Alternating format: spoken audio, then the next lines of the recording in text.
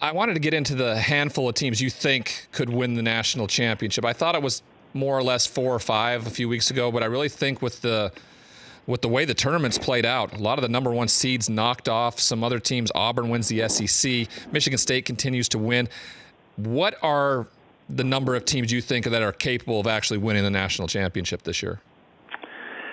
I've got in my Final Four, and of course, we all know that our brackets get turned upside down. It's why we call it madness. So let's begin with just enjoying the madness as our office pools and brackets get turned upside down. That's the beautiful aspect of trying to predict what 18 to 22-year-olds are going to do under duress with the spotlight of the NCAA tournament now being as great as any sporting event in the world. For my Final Four, I've got Duke, Kentucky, Gonzaga, and Tennessee. Duke out of the East, Kentucky out of the Midwest, obviously Gonzaga in the West, Tennessee in the South.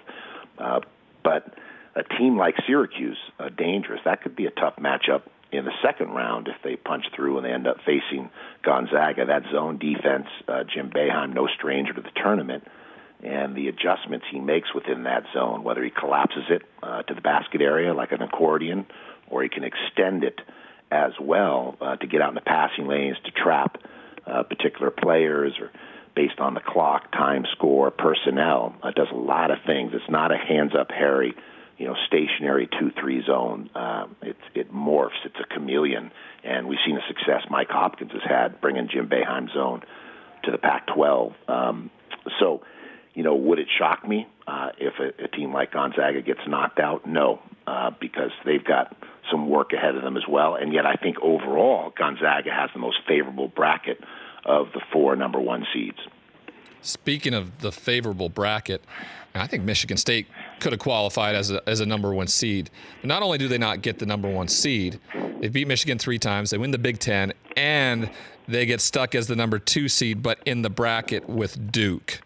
Talk to us a little bit about that positioning for that team and what it looks like for Tom Izzo and that crew. Yeah, it's ironic that probably Michigan, ends up as a 2 seed in a more favorable region than Michigan State does, who beat them, 3 consecutive times on their home floor in Ann Arbor, and then turned around to close out the Big Ten championship in East Lansing, and then they get them in the conference tournament. So yesterday, I can only think, if I look at that maybe the selection committee was considering all these injuries. And again, that's a touch of irony there because as they lost Morgan or Nick Ward, even had an injury yesterday, maybe that affected the seeding and the thinking. And so sometimes that's a catch-22. You can be winning games, as Tom Izzo did, but as you have injuries, the selection committee makes it clear they factor that into the seeding.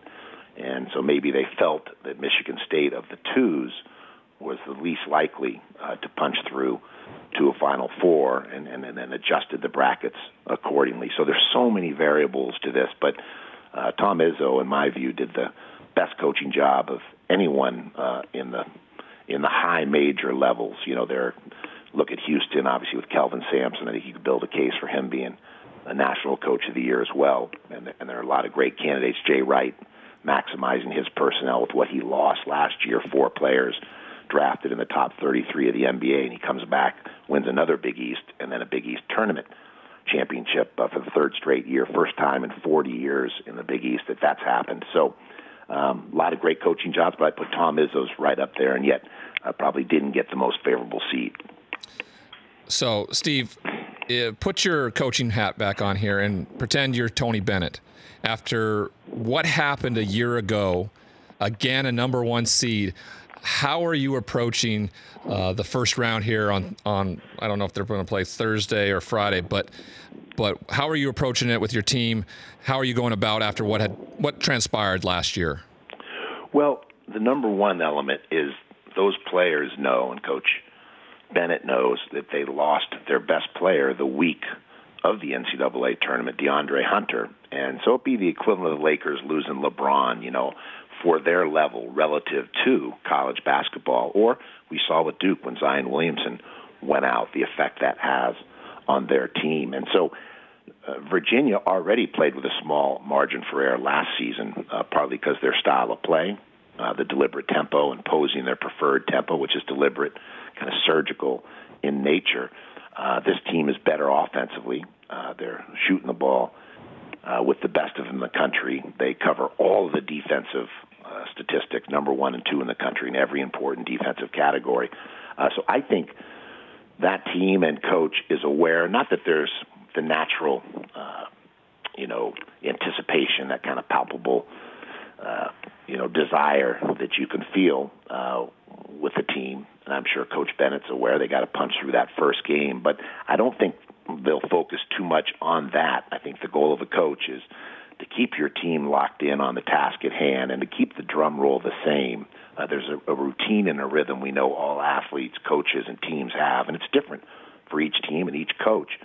But you want to stay with that drum roll, and that doesn't guarantee that you're going to have success, but you're more likely if you can replicate and duplicate. And again, basketball, like life, a game of habits, right, as Aristotle teaches us. And so no better team in terms of basketball fundamentals and of strong habits than Tony Bennett. Tony Bennett's father, Dick Bennett, who grew up in Wisconsin, used to go to Vince Lombardi's practices.